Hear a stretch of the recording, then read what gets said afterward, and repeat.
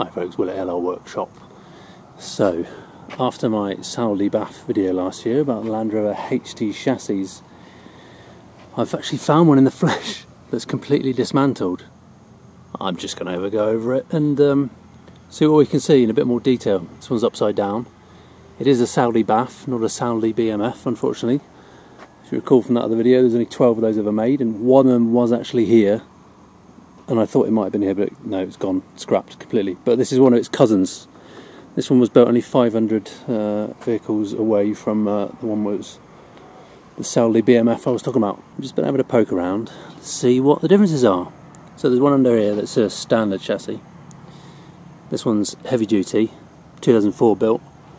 So up the front here, it looks like it could be an extra plate welded on, but I think that's standard for all vehicles. The spring seat, no difference on the front. This is where we start getting the plate welded on the bottom. And to note that the anti-roll bar at the front welded on afterwards.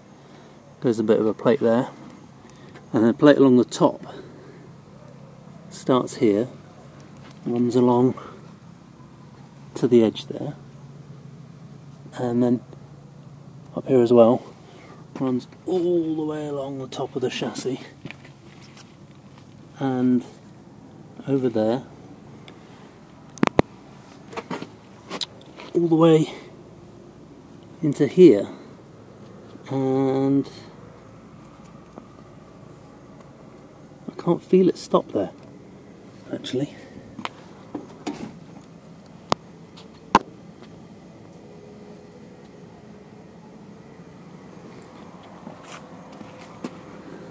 And then, so I don't know if it goes under, no it won't, because this is hollow in here, so it will stop at some point in there, all the way along the top here, all the way through to about here,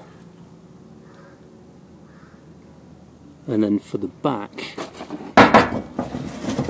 it comes from about there, starts there, stops for the anti-roll bar, comes along here, stops there, starts again here, all the way along. It looks like it's put in afterwards because there's a weld along there to this bracket. Starts here. It's welded both sides, all the way along. That's just like a tank guard. Bit of a cutout along here for some reason. In terms of holes, is that plug welded? That might be plug welded. That's a hole that presumably goes through into the chassis. There's another one there. But it doesn't seem like there's as many holes as you would normally get on a normal chassis. But anyway, stops here. Good wood trap that, welded along here. So these are definitely put on afterwards, and then along here and down. Around the outrigger, I wouldn't say there's a difference. No extra plating on here. See the year of manufacture there. This is on the left hand side chassis leg. You'll see it in the footwell, 04 for 2004.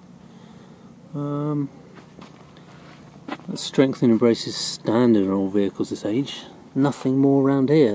On the lower link bracket at the back, this I think is an addition in here. I think Wolves have the same.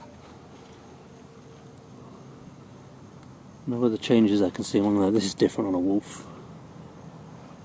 And then, yeah, there was these tabs on the spring seat and on the back, but there's no other difference, I don't think.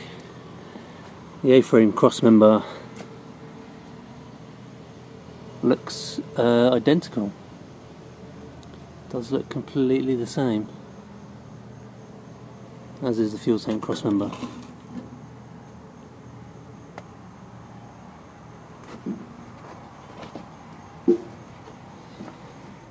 Brackets for the transfer box, same. Gearbox crossmember. This one's been replaced, I think, with a different era. Yeah, no other changes I can see.